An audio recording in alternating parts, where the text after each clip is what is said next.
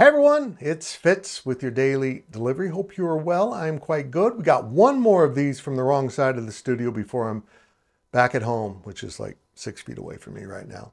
But we're going to wrap up those Big 12 fall camp reports on the Big 12 Insiders channel. Go check those out. They're kind of fun. Talking to every school, a representative, usually the 24/7 publisher or managing editor, about their team at this point of fall camp.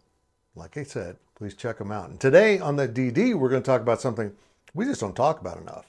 It's right in front of us, and we just don't discuss it. And I'm not sure why, but today we are. But first, a reminder, please subscribe to this YouTube channel, hit the thumbs up, leave those comments. We're trying to get to 14K here pretty soon before football. Doubtful, really doubtful, but let's push for some time this season to cross that barrier.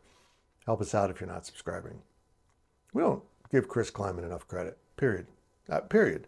You roll it back to December of 2018. Bill Snyder's retired and the search for his replacement's on, and a lot of people pushed back on the hiring of Chris Klieman. And a lot of people nationally said no one can do what Bill Snyder did at K-State.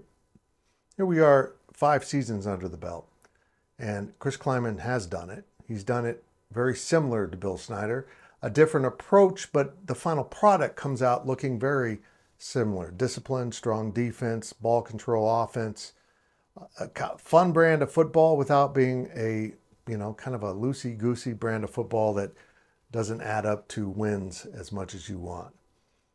If you remove that pandemic season, which I know you can't, but that was an aberration, and there's some causes there that I want to discuss.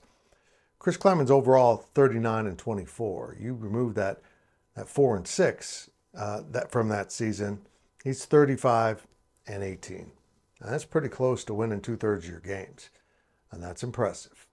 And even what he did in the pandemic season, despite his team going 4-6, his one really bad season, his only losing season of his time at K-State, that's notable because he played. He played all 10 games. He could have easily backed out of a couple games when his team was really shorthanded during the pandemic, and just said, we're not properly staffed. We don't have the guys to do this. But he played. Whether it was a walk-on or a player playing a different position, like in the season finale when he's got a linebacker playing safety. He just wanted everyone to get experience, even if it cost him a win. And a lot of coaches weren't doing that. They were backing away from games that they didn't think they could win and claiming the pandemic as the reason. Maybe it was, I don't know, but Klieman wanted to play them all if possible. He did, and it ended up 4-6. And that's the only real blemish on his roster right now if you look through his seasons. He just has done a great job. 2 seasons ago, 10-4. Last season, 9-4. Didn't have that championship game to add on as a victory. So I think K-State football's in a really good position. We've talked about the depth. We've talked about how much the defense is shining and how promising the offense is. And I think special teams will be better too. And that's all because Chris Klieman sees the big picture. He hires well. He recruits well. And not just talent, the guys that fit the locker room. He learned some lessons about the locker room, about culture, and all those things that K-State football thrived on were just very pronounced during the pandemic season. Things didn't go right, and he saw some fissures in his program that he wanted to solve.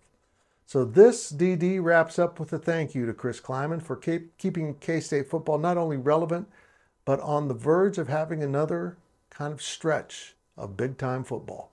They've won a Big 12 conference title.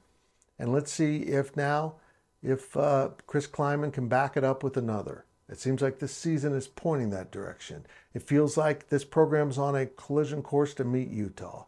But you got to play the games. And if Chris Klieman has the right team, he could win all of those games. We'll see. Actually, you know what?